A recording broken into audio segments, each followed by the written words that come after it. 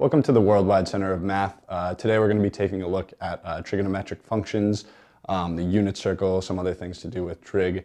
It's really important in a lot of higher level mathematics. You're going to see it all throughout calculus. It's going to be something that you need to know as well as the back of your hand in order to succeed in higher level math. So keep that in your mind as we go through these lessons today.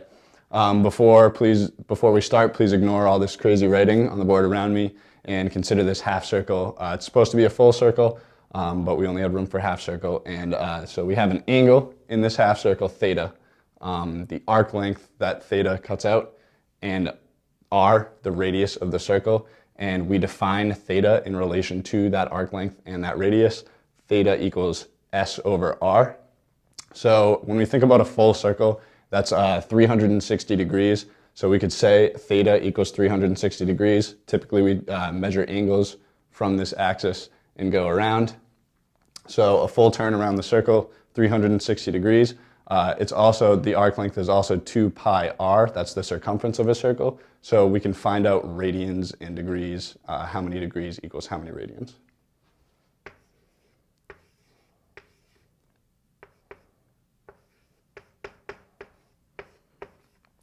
So we have 360 degrees equals 2 pi r over r. We can just cancel the r's and we get 360 degrees equals 2 pi radians.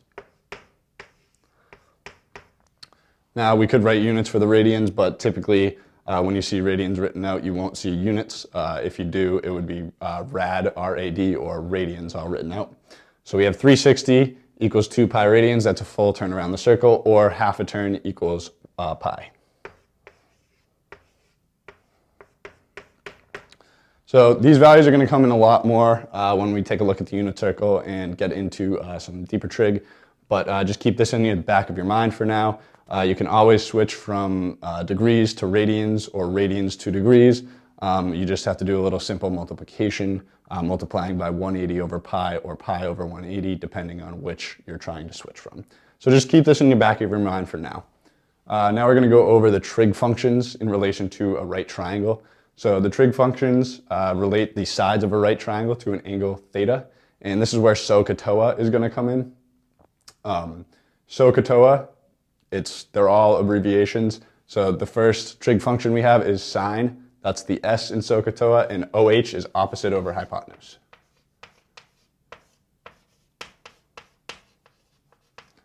And this triangle, that's A over C.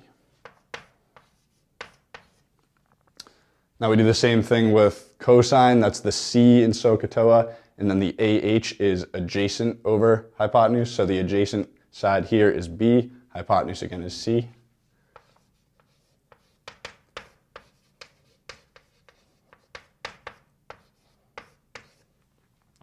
And then you have the last function, tangent of theta, that's the T in SOHCAHTOA, and that's opposite over adjacent.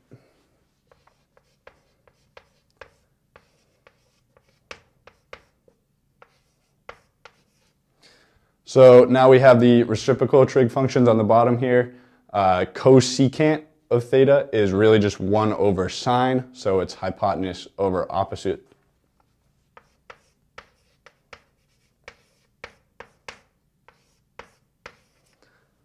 Secant of theta is 1 over cosine, which is C over B.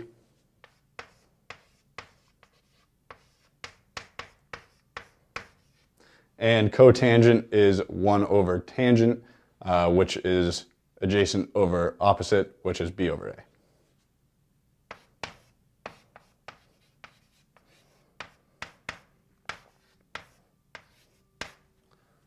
So another important thing you might notice about these trig functions, tangent of theta is really just sine theta over cosine theta.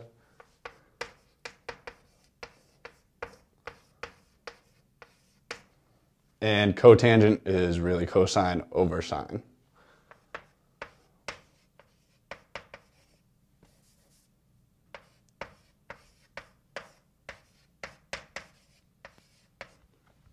So really the most important trig functions we're looking at are sine and cosine. You can find all the other trig functions from that. So those are essentially the two most important and the two that we're going to be working with most. So now we're going to go ahead and we did some right triangle trig. Now we're looking for a little more general case. So we have a coordinate axes over here with the quadrants labeled 1 through 4. We have our angle theta, which again is measured from the positive x-axis over. And we have a point x, y, and a distance from the origin r. So we're going to look to define the trig functions here. We know cosine of theta. Well, we could just take a look and pretend that this here is a triangle. And cosine of theta is going to be x over this r, where x is actually negative. So you can't exactly think of it as a triangle because x is negative in this case, and you can't have a triangle with negative sides. But we can define all of the trig functions in the general case up here.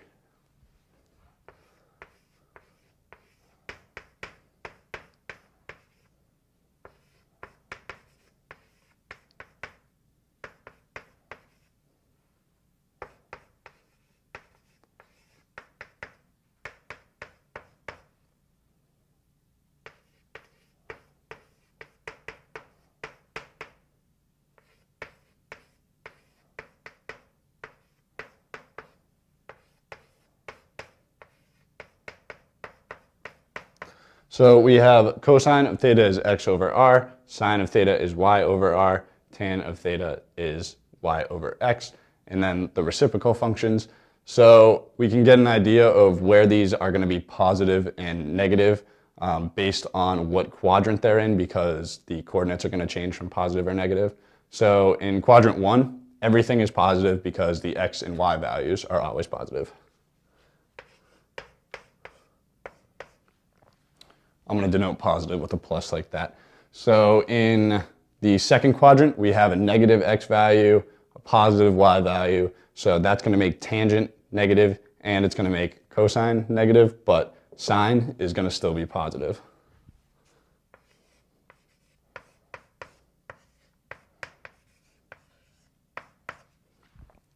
In quadrant 3, we're going to have both negative x and y coordinates, but tangent of theta is going to stay positive because we have a negative divided by a negative. The other two will be negatives.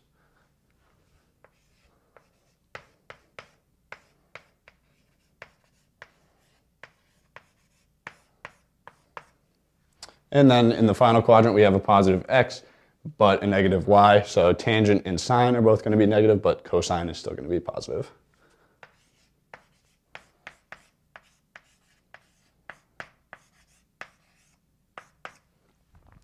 So by only, I mean all positive, that means all 6. By only sine, I mean sine and its reciprocal function. We typically don't work as much with the reciprocal functions, which is why I wrote only sine.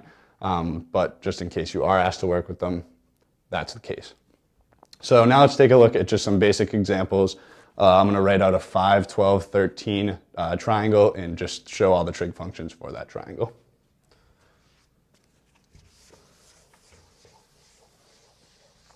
And 5, 12, 13 is a Pythagorean triple, which means that it is a right triangle. It's one of those triangles that has x squared plus y squared equals z squared.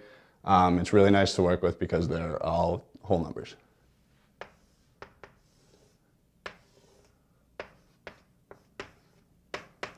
So now we just want to define all the trig functions. For an angle in this triangle, we need to denote the angle. Otherwise, the trig functions aren't the same, because if you're taking the sine of this angle, theta, it's going to be opposite over hypotenuse, 5 over 13. But if it's this angle, it's 12 over 13. So it's going to be important to remember which angle we're working with.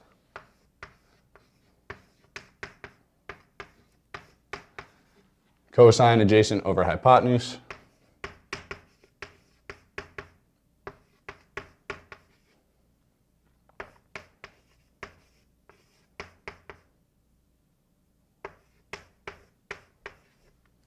So we have cosine adjacent over hypotenuse, 12 over 13. Sine of this angle theta is 5 over 13, and tangent of that angle theta is 5 over 12. I'll leave it to you to find the reciprocal trig functions if you'd like, but this is how we would denote the trig functions for this triangle. if we wanted to find this angle theta, you would use something called an inverse trig function on any of these. We're going to get into that in another video. So now let's take a look at one last example. We're going to take a look at an example where we're given tangent of theta in a certain quadrant and we want to find the other functions.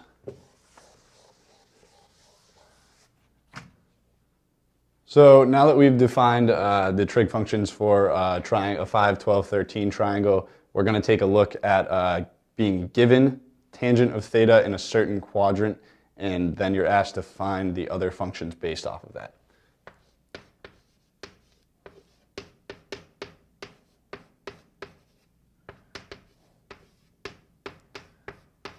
So if tangent of theta is -4/3 in the second quadrant, we know that cosine is going to be negative, sine is going to be positive, secant is going to be negative, cosecant is going to be positive, and cotangent is also going to be negative. It's just -3/4.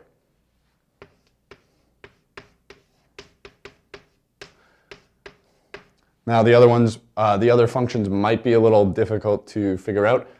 So what I'm going to do is draw out the triangle that those coordinates would form.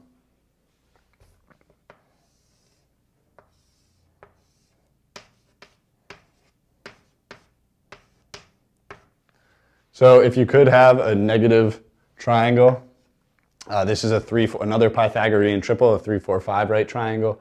And if you could have a negative, this would be the negative x coordinate. We can just think of it as 3, but for the purposes of this problem, the cosine is going to be negative, and it's going to be negative adjacent over hypotenuse -3/5.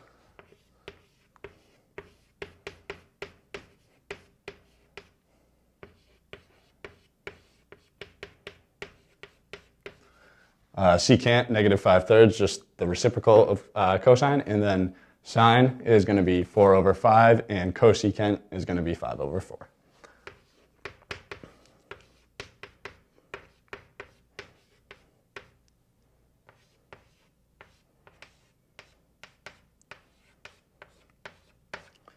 So you could probably do this intuitively, do most of it in your head, but if you do want to draw out the triangle like that, it does work. Just make sure that you know that this is not a real triangle because it does have negative coordinates and a real triangle could not have that.